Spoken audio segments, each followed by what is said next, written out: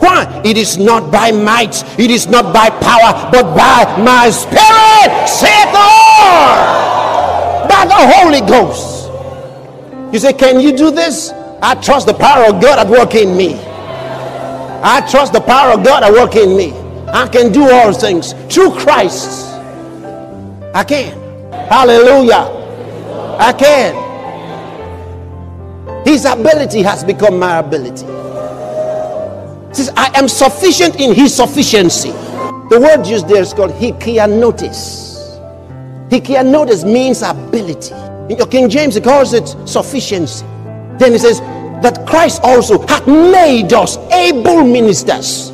The same word is used, hikaianotes, able ministers of the New Testament. Oh my goodness. Able. We have his ability to communicate the gospel with power. We have his ability to do what he did. We have his ability, hallelujah, to do like the apostles did. We have the ability of God to make the work grow. Thank God, hallelujah. I can do all things through Christ. Oh, hallelujah. What a life he has given me to live. What a life he has given me to live. The triumphant life in Christ. I have his ability. That's my thinking. That's my mentality. That's my mindset. I got it in me. I'm saying this to you. Just imagine if you have this mentality. All right? I'm not trying to sell you something that you know. This is the way I reason. This is my thinking. These are my thoughts. Are you hearing me? Because I've come to understand this stuff. And the word is catalambano. I've taken a hold of it and made it mine. Even though I quote Paul to you, I say the same thing. I believe the same thing. I'm a success. Hallelujah. The third thing, do like Elisha did when he saw Elijah taken off. You see, this is so important. In 2 Kings, the 2nd chapter, we're going to read from the 8th verse. All right? We find this man of God, Elijah by name, a prophet of God, taken with him a younger man by the name of Elisha. And Elisha was his servant. Elisha was not only the servant of Elijah, but he was known as one of the sons of the prophets. These were all young men that were serving under the prophet Elijah. And Elijah had asked him to go with him on a journey. He actually said, tarry here, I'm going. And the man said, I'll follow you until they got here to Jordan. And I want to read to you. I want you to see, you know, when I read something like this, I'm scared. Let me read something to you. This is powerful. And Elijah, maybe we should go from verse 7. And 50 men of the sons of the prophets went and stood to view afar off. 50 men of the sons of the prophets. They went and stood to view afar off. They were watching Elijah and Elisha. And they too stood by Jordan. Did you hear that? Elijah and Elisha stood by the Jordan River. And at this time, 50 of the sons of the prophets were watching them. And Elijah took his mantle. What's a mantle? An overcoat. Elijah took his mantle and wrapped it together and smote the waters. And they were divided hither and thither, so that they too went over on dry ground. My goodness. This, I want you to think about, look, these are acts of faith. Marvelous acts of faith. He is not trying to bring the children of Israel out of Egypt. It's just two of them. Just two of them. And they get to the river Jordan. He believes what he read about Moses and the Red Sea, Joshua and the Jordan. And now here comes Elijah. He doesn't have a troop with him. He takes his mantle, wraps it together, doesn't wait for the rod of Moses, doesn't wait for the ark of Joshua. He's not carrying any religious thing. Takes his mantle and strikes Doesn't even say anything. Hush! The river Jordan parts in two, and you can be sure Elisha's eyes popped out of the sockets, and they too went through on dry ground. Amen. Glory to God. What faith! What faith! Now he's over on that side. We're reading verse 9. And it came to pass when they were gone over, that Elijah said unto Elisha, ask what I shall do for thee before I be taken away from thee. Now notice, why did they come here? Elijah was getting ready to be taken to heaven, and he knew. The Bible says he didn't die. So when people say that death is the only way to heaven, it's not true. Elijah didn't die. He was going to go to heaven without waiting here to age, nor waiting to die. Now imagine, this man was a great man of God. He said to Elisha, you know, I'll be taken away today. So they come over here, and he says, what do you want before I'm taken away? How is he going to do it? Even the other prophets, according to the Bible, if you study earlier, the Bible tells us that those prophets knew. And they were saying to Elijah, do you know your master will be taken away today? Because they were prophets themselves. Younger prophets, and they had seen it. Do you know your master will be taken away today? He says, forget it. Don't trouble me. That's what he said to them. Why? He was in focus for something. So now, Elijah says, ask what you want. What do you want me to do for you before I'm taken away? Elisha also believed. Because if he didn't believe, he would say, where in the world are you going? But he believed, so he asked. And Elisha said, I pray thee, let a double portion of thy spirit be upon me. This is remarkable. I have a teaching on this, because a lot of people are going to double portion. All right, but you know, let's stay in focus now. Verse 10. And he said, thou hast asked a hard thing. Elijah said to Elisha, thou hast asked a hard thing. Nevertheless, if thou see me when I am taken from thee, it shall be so unto thee. But if not, it shall not be so. It says, if you see me when I'm taken off, it shall be so. You have it. But if you don't see me, you don't get it. Now that's significant, because it will take the eyes of a prophet to see him taken away. And if he didn't see him taken away, then he wasn't called to that office. Said, if you see me taken away, you got it. That's the sign. What a sign.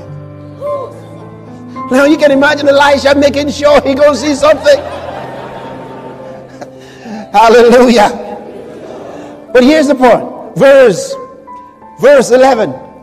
It came to pass, as they still went on and talked, that behold, there appeared a chariot of fire and horses of fire, and parted them both asunder. And Elijah went up by a whirlwind into heaven. Oh, glory to God.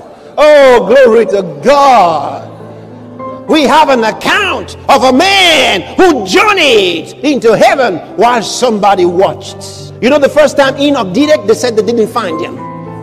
So they said nobody knows where he went. But the Bible says Enoch walked with God and he was not found, for God took him. He was not found. So everybody was looking for him. They couldn't find him. There was no witness. So God said, next time there'll be a witness.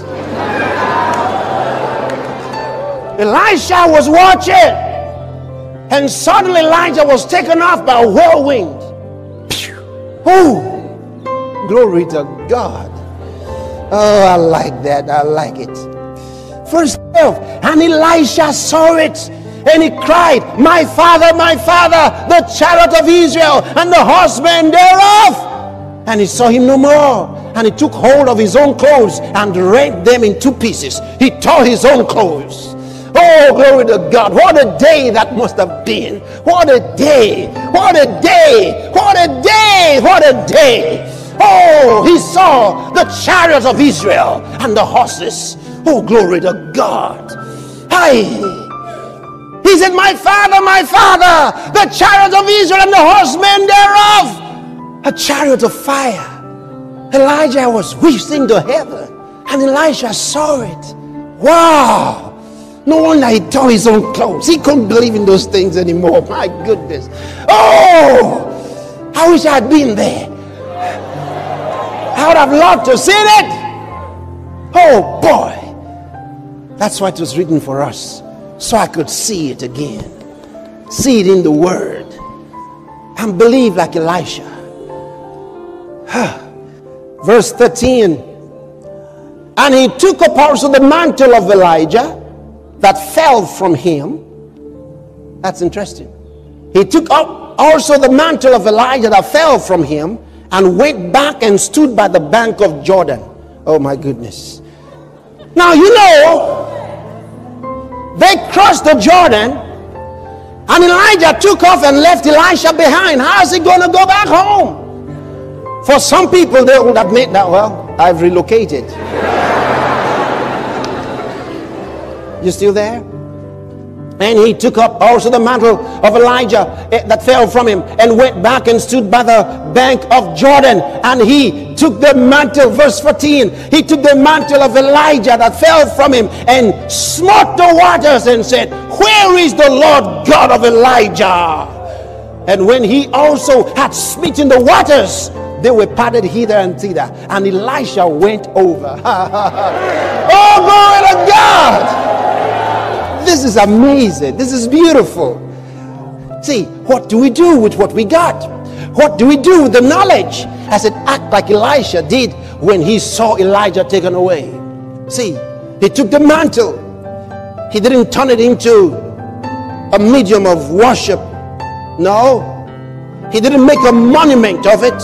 No. Wrapped it together. At the Jordan, he's going to do exactly what Elijah did. He smote it, push, and the water parted. You can read the rest of the story. The Bible says those 50 sons of the prophets that were watching, when they saw Elisha come back through that Jordan, they ran to him and bowed. None of them saw Elijah taken away. They didn't see Elijah taken away. They only saw Elisha coming. Then they said, the spirit of Elijah rests on Elisha. And then right away quickly, like the other guys we read about, they went into the flesh. They said, can we help you look for him? And he said, no. Praise the Lord. What are you going to do? You're going to act like that. You're going to do exactly what the word says. You're going to put yourself in there. Are you hearing me? You're going to act with what you know. You are full of God. If you're full of God, then it means where you go, God goes. Can you see that? We no longer have to pray. In our time and in our dispensation, we don't have to pray anymore. Oh God, be with me. No, he didn't say I will be with you. He said I am with you. I am with you is not a promise. It's a statement of fact. He told them I will be with you. But for you, he says I am with you. That's what Jesus said. I am with you always, even unto the end of the age. I am with you. It's not a promise. It's a present hour reality. It's a fact for now. I am with you. Thank God he is with me. He is with me. Where I go, God goes. Hey, where I go, God goes. I'm never alone. Never alone. So when you go, Jesus, Jesus, Jesus, Jesus, Jesus, Jesus, Jesus, Jesus. No, no, no, no. He is with you. Stop crying like that. Say what you want. Oh, glory to God. See, the battle is over. We have won. No, with this knowledge, how can you be in lack, in need? It's over. The struggle is over. No more struggling in your life. I always win. Amen. Glory to God. Glory to God. Woo, hallelujah. I got the strength of God in me. I got the life of God in me. I got the spirit of the Son of God.